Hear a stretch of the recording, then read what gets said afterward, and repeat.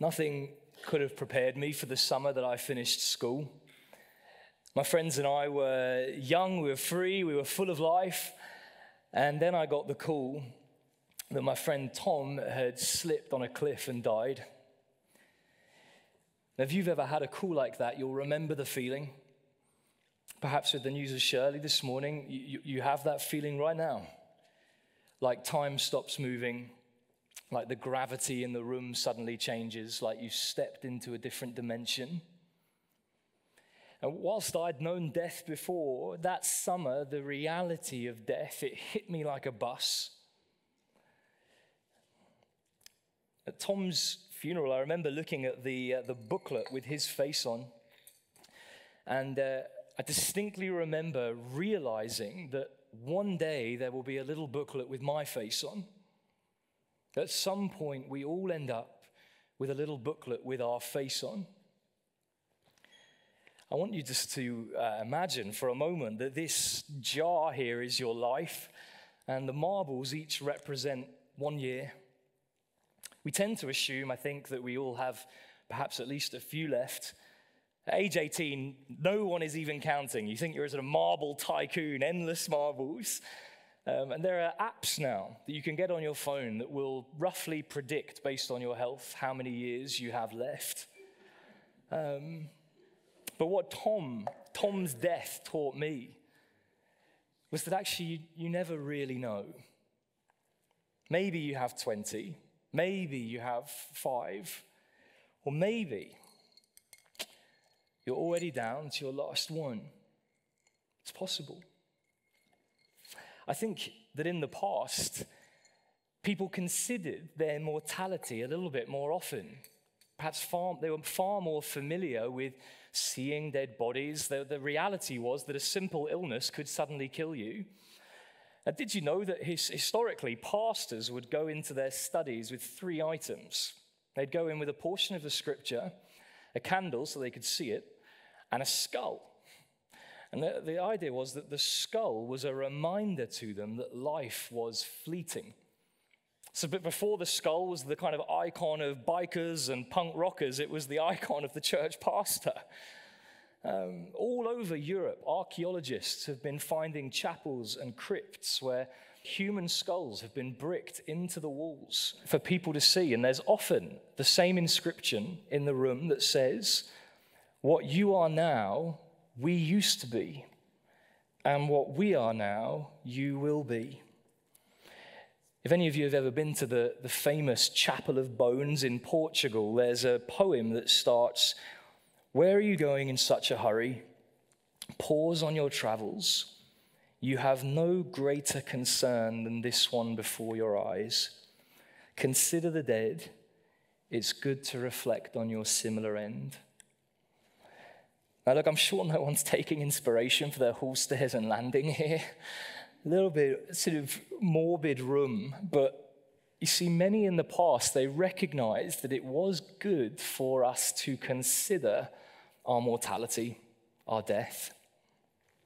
And of course, we do reflect on death today, particularly probably in our movies and TV shows. But I think in our corner of the world, we're much slower to talk about death. It's just not very British, which is what we say whenever we don't want to talk about our emotions. One YouGov study found that 68% of Brits are afraid of death, walking around afraid of it. Because, you see, despite all of our amazing achievements and advances as a race, we are still ultimately ruled by death. Whoever you are in life, whatever you achieve in life, eventually you end up on your last marble. And that's frightening. Because let's be honest, we don't want to think about ourselves as just a face on a booklet or just a skull in a wall. And so many people today, well, we just ignore it, sort of like a child, putting their hands over their eyes, just hoping it goes away. Others, they try and fight it. They get on the exercise bike, they drink their kale smoothies, all good things, but really just delaying it. Some try to embrace it. There are some philosophies that will try and encourage you to embrace it, but just pretend it's not so bad, but of course our tears tell us the real truth. I want us to look today at a better way for us to deal with death. There is only one person who has shown anything close to mastery over death in the long annals of human history. And it's him I want us to look at this morning, because I really believe that he has the power to not only change your life, as so many people will claim to do, but he has the power to change your death. Now look back with me at John 11. In the book of John, if you're new to this, the book of John is one of the historic eyewitness accounts that we have of the life of Jesus. Thomas Arnold, professor of history at Oxford University, famous for his history of Rome, he said, confirmed that these documents are historically reliable by every standard. And so rejecting the events recorded in these documents, well, it can't be done using the historic method, but only because your feelings tell you that you can't believe what they contain. The text we're looking at today is dynamite. You see, up until this point in the story, if you've been with us, Jesus has already said and done some incredible things, and the crowd are wrestling with who Jesus is. So if you look back just in chapter 10, verses 19 to 21, you'll see there in those verses that people were trying to work out Jesus. Some said he was mad, others said he was bad, but others said he was God, because they say, oh, how can someone mad or bad open the eyes of the blind? But what Jesus does next really melts some minds. In chapter 11, verse 1, we hear there's a man called Lazarus who is sick. Now, Lazarus, he was the brother of Mary and Martha, close followers of Jesus, and he's not just got the man flu here, serious though we know that is, ladies. Lazarus is properly sick, like as in if he doesn't get help urgently, he's going to die sick. Thankfully, Jesus is just down the road. Jesus has been in Jerusalem. We find out that that's only 2 miles away. In chapter 10, verse 40, we're told there that he'd left Jerusalem now to go where John baptized. Still, he's only just a few miles away. But here's the first enormous surprise. Look at chapter 11, verse 6. When Jesus heard that Lazarus was ill, he stayed where he was 2 more days. Now, the text doesn't say Jesus was wrapped up in important business. It doesn't say that Jesus couldn't possibly get away. It just says he waited. Not yet. They didn't have watches back then, so Jesus just looked at his wrist. I don't know. He waited. In verse 14, Jesus then tells them the news. He says, Lazarus is dead. Now here comes the next enormous shock. Verse 15, Jesus says to his followers, for your sake, I'm glad I wasn't there, so that you may believe. Why did Jesus wait for Lazarus to die? Why did Jesus say he was glad that he waited? Well, it's because Jesus needs to prove something of incredible importance to them and both to us and to us, that he is not just master over sickness, but he's also master over death, master over the grave. You see, if Jesus had rushed immediately, he would have only proved once again that he's master over sickness. In order to prove that he is master over the grave, somebody needed to die. Verse 17, over the page. On his arrival, Jesus found that Lazarus had already been in the tomb for 4 days. Now, 4 days, I think, is of some significance. There were some ancient people, it was quite common for ancient people to believe that the soul remained in the body for 3 days. That's not a biblical idea, by the way. It's just that some people believed it. Now, Lazarus has been dead 4 days. Point being, Lazarus is dead. Scientifically, after 4 days, your internal organs have already decomposed. The body has begun to putrefy and smell. Insects are usually at work. Lazarus was dead. In case you think this was a kind of David Blaine magic trick, like Lazarus has sort of been wrapped up, put in a tomb, consider for a moment, Lazarus had been wrapped up, put in a tomb, 4 days without air, without water. Maybe it was a setup. Well, look, verse 19. Many Jews had come to mourn. In verse 21, the immediate family, they're wailing. The sister says to Jesus, if only you'd been here. When Jesus tells her, well, your brother will rise again, Martha replies, verse 24, she says, I know he'll rise again in the resurrection at the last day, at the end of time. You see, absolutely nobody was in on this. Nobody was expecting Jesus to do what he did. Lazarus was dead. And it's hard not to feel moved by the sister's pain in this passage. They say the same thing, do you see, in verse 21, Martha, if you'd been here, if only you'd been here, my brother wouldn't have died. In verse 32, Mary falls at his feet. If only you'd been here. If only. Can you empathize with those words? If only. If only something had been different. If only that hadn't happened. If only they'd left an hour later. If only. They're words that we speak when we long for the tragedy not to be true. Jesus, he looks into this tragic scene of death. And it's here that we get the shortest sentence in the whole Bible. And yet it is a sentence that is loaded with importance. Did you see it in verse 35? Jesus wept. The creator of life weeps at death.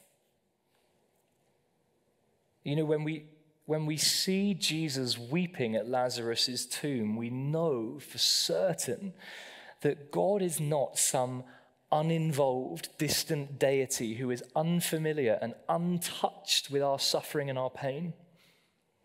God has stepped meaningfully into our world in the person of Jesus, and he weeps with us at the presence of death. Try and imagine for a moment his face weeping, the tears welling up in his eyes, rolling down his cheeks, and know that God feels our pain. Every single funeral you've ever sat in, God was in that room weeping with you. God will not let the story end there. He will not. What happens in chapter 11 is Jesus steps forward towards that tomb. This is now a great face-off between two giants. Jesus on one side, death on the other.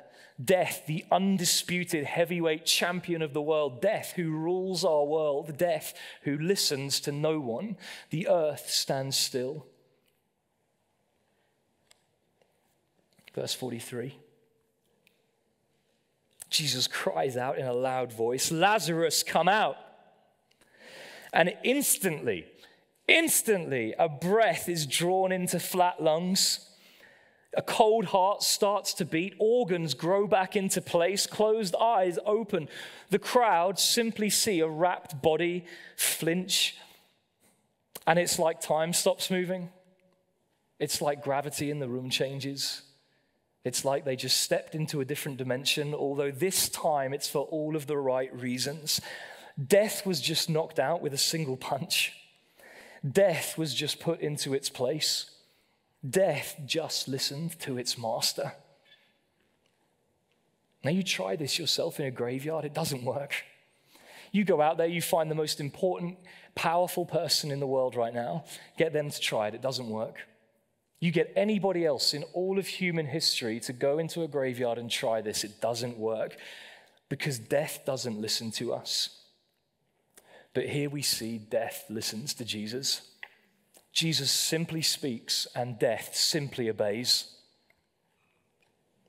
Martin Luther once said that if Jesus hadn't called out Lazarus by name, then all the tombs in all the world would have shook open.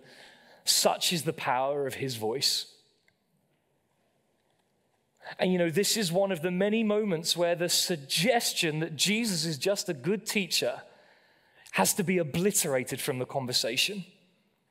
Where this theory that Jesus was just a good bloke has to be torn up into shreds. C.S. Lewis said that we can call Jesus a devilish fraud, or we can fall at his feet and call him Lord, but we can't say he was just a good teacher because he hasn't left that option open to us. Did you see the words that Jesus spoke to Martha in verse 25? Just before he publicly raises Lazarus, he has this quiet moment. We're in our series in the I am statements, and we've seen that Jesus has said he's the bread of life. He says, I am the bread of life. I am the light of the world. He said, I am the gate to heaven. He said, I am the good shepherd. Verse 25, Jesus said to her, I am the resurrection and the life. The one who believes in me will live even though they die. This is one of the most monumental I am statements, and it's delivered not to a crowd, but to one grieving woman. In a personal, intimate exchange, Jesus speaks these world-transforming words with her one-to-one, face-to-face. It's as if we might imagine Jesus saying these words to us, one-to-one and face-to-face. I am the resurrection and the life. Do you know that death rules over you, but I rule over death? I am the resurrection and the life.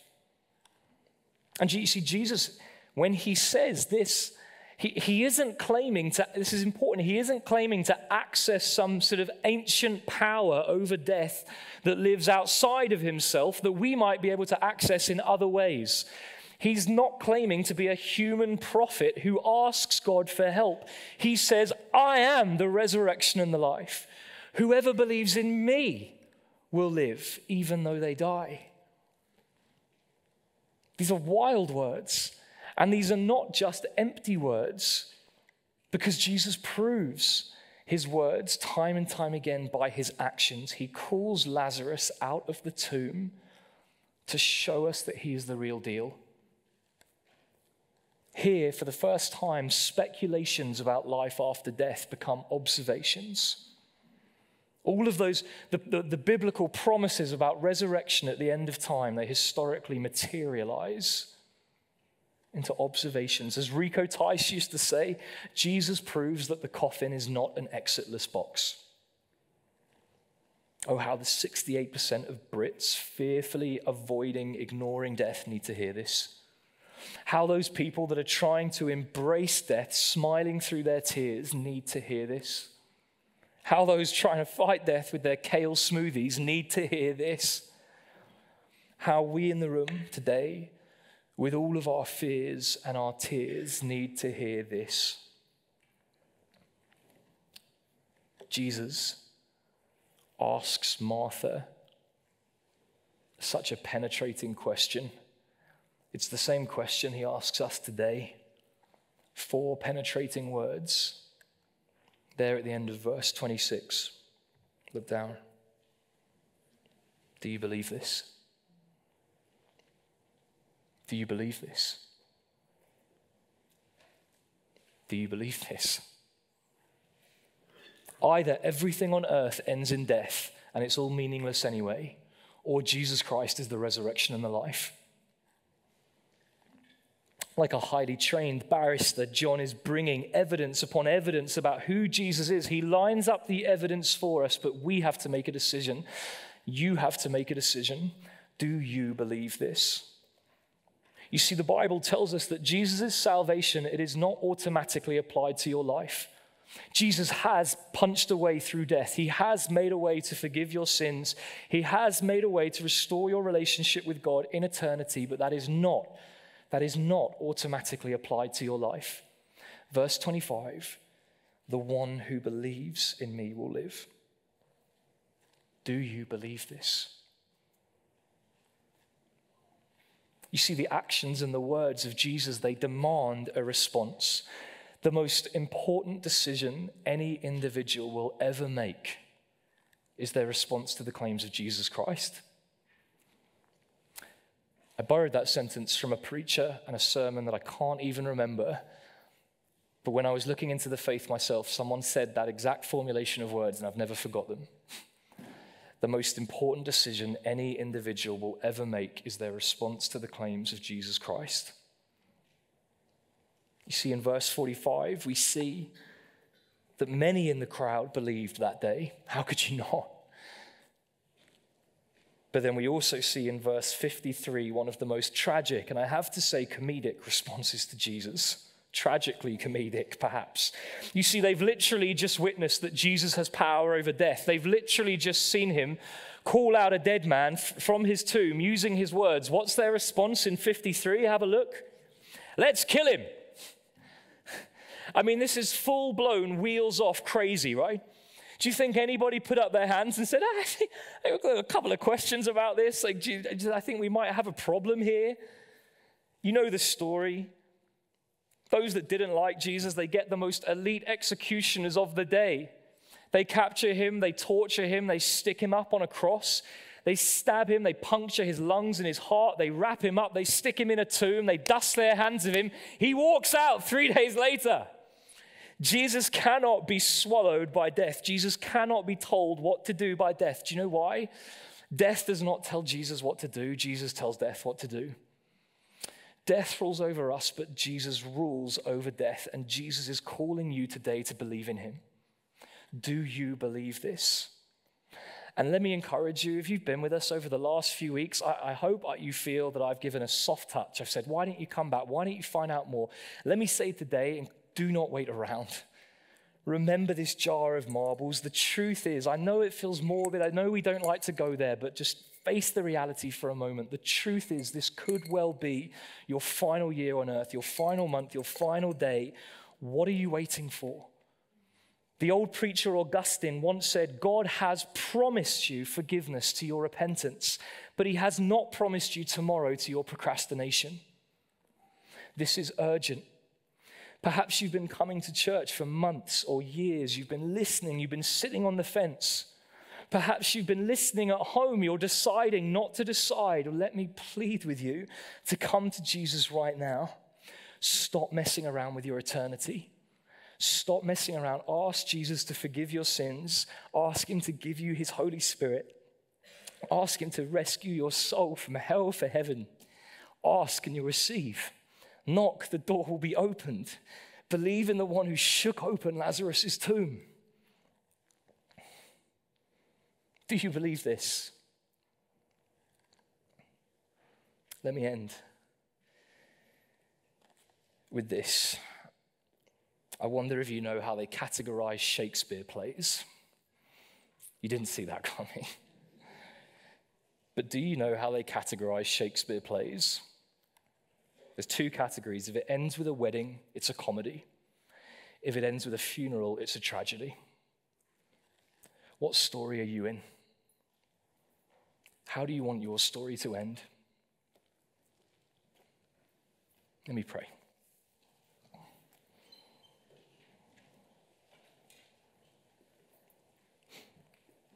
Dear God, we tremble in appropriate fear before the one who holds the keys to life and death, to heaven and hell. We marvel at the one who called Lazarus out of the grave, the one who walked out of his own grave and calls us to believe in him and to follow him. Father, I simply ask that each of us would hear Jesus' voice this morning when he says, I am the resurrection and the life. Whoever believes in me will live even though they die. We pray in Jesus' name. Amen.